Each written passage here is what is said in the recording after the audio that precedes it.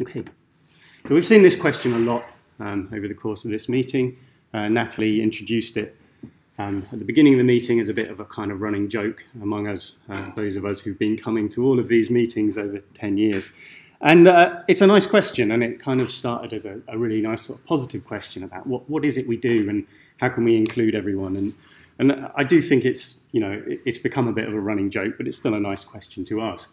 But the question I'm going to ask today is rather, why is macroecology?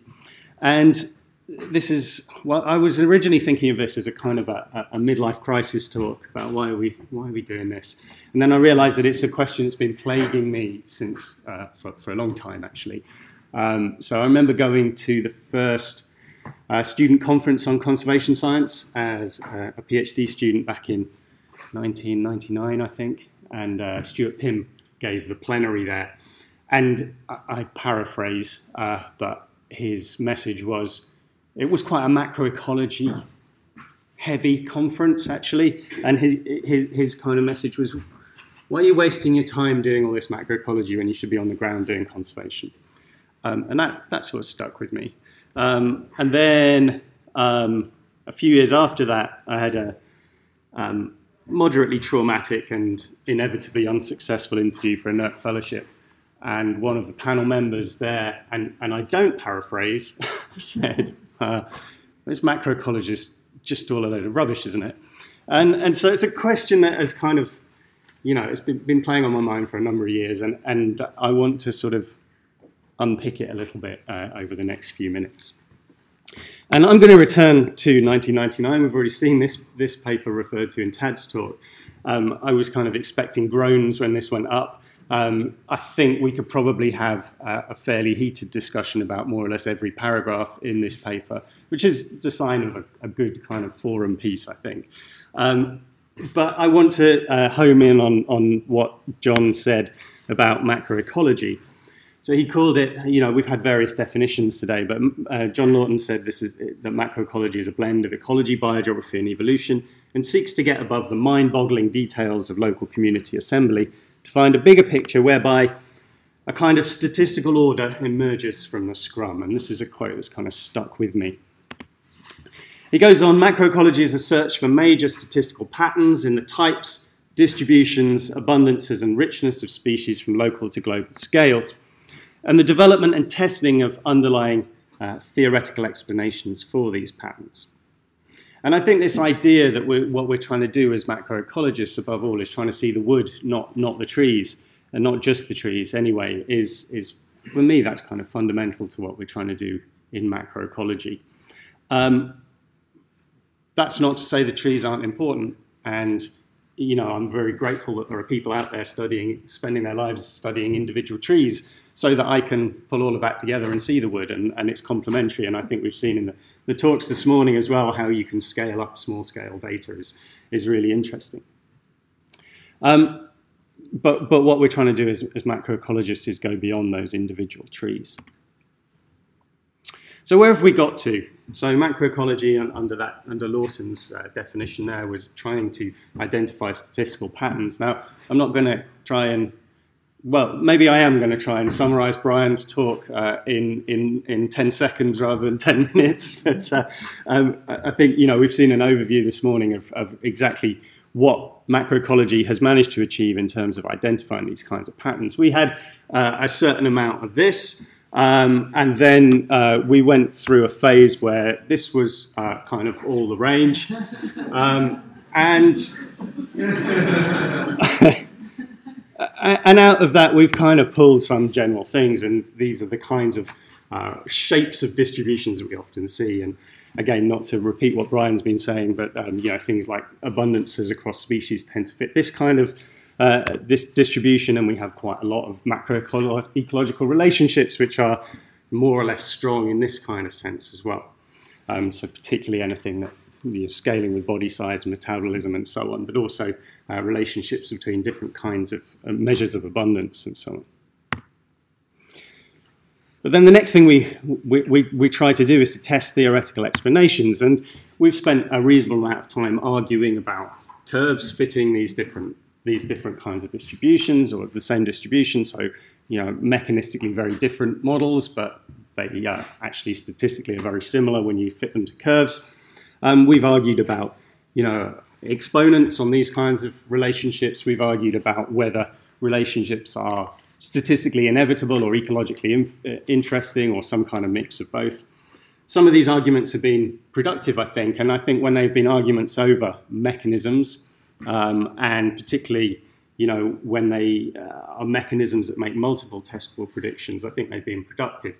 Some of the arguments have been less productive, I think, when they're just sort of quibbling over statistical fits. That's my personal view. But a lot of this has been fairly well established since probably before the beginning of this SIG. So where have we taken this understanding? And I'm setting this up as a little bit of a straw man, okay? There's been some fantastic talks over the last couple of days where I can see what has improved and where we've gone since then. So take this with a little bit of a pinch of salt. But this is from my poster last year about, what do we do?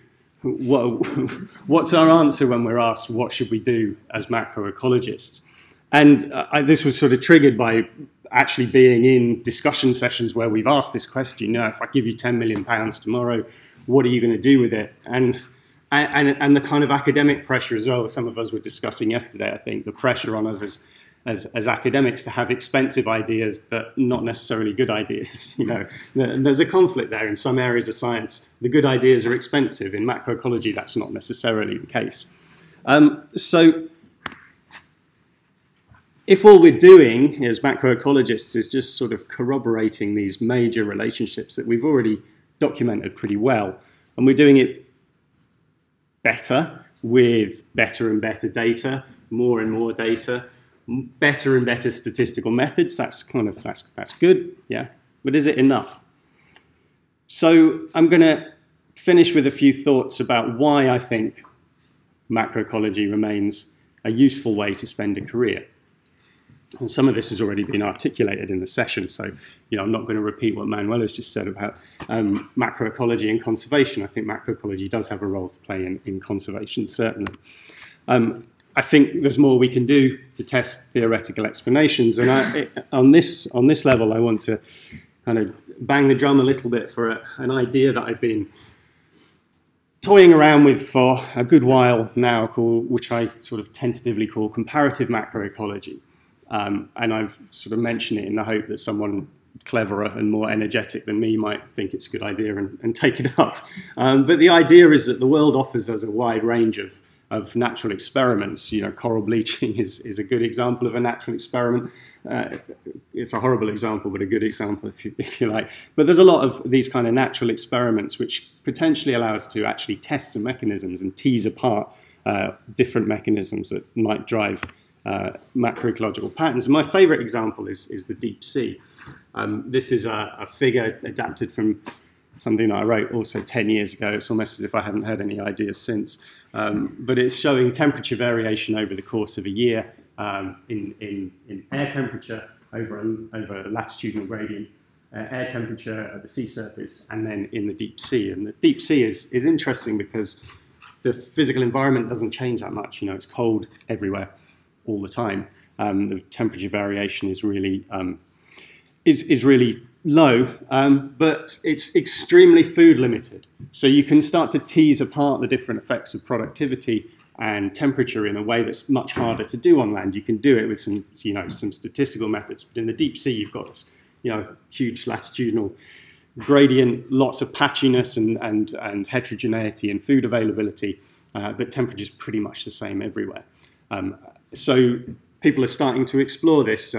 There's been some nice work on brittle stars, looking at diversity in brittle stars driven by productivity in the deep sea versus temperature in shallow waters.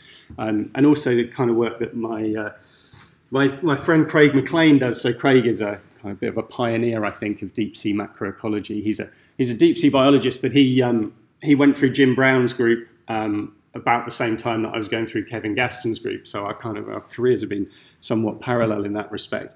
And yeah, Craig brings this kind of macroecological philosophy to deep sea biology and has some really creative and interesting ideas, I think.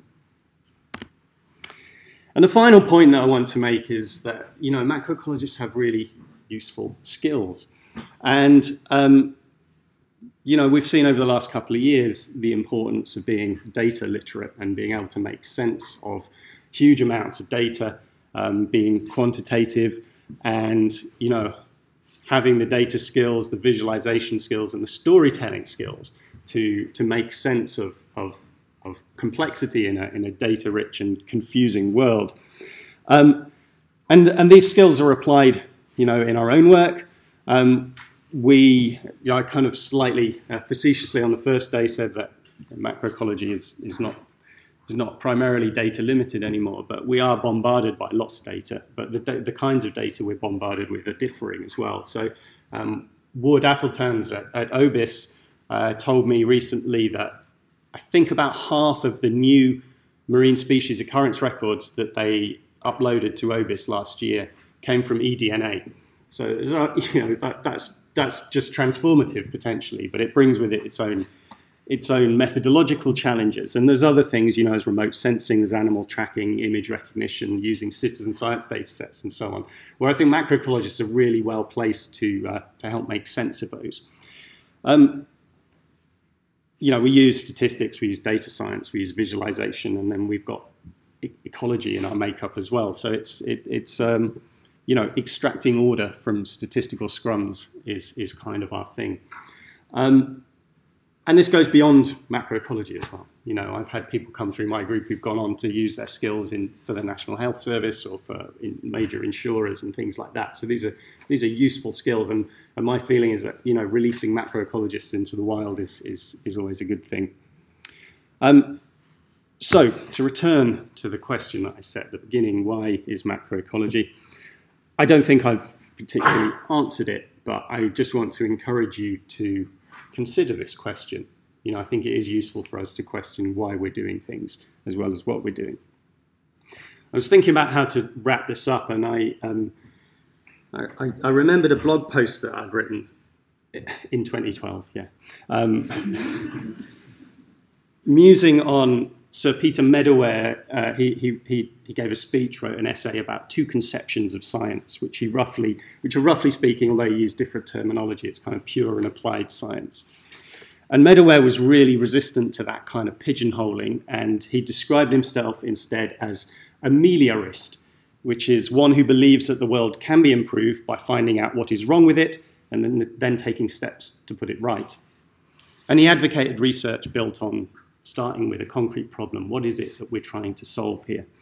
And then opening up the research, using the methods, whatever methods are necessary. And I think macroecology is really well suited to that kind of approach, to identifying problems and then being a magpie, you know, picking and choosing the data and the methods that are appropriate to trying to solve that problem. And God knows there's plenty of problems out there at the moment that could do with some of this kind of insight, I think.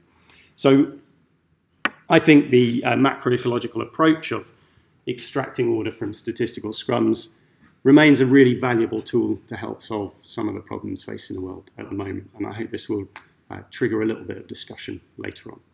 Thanks.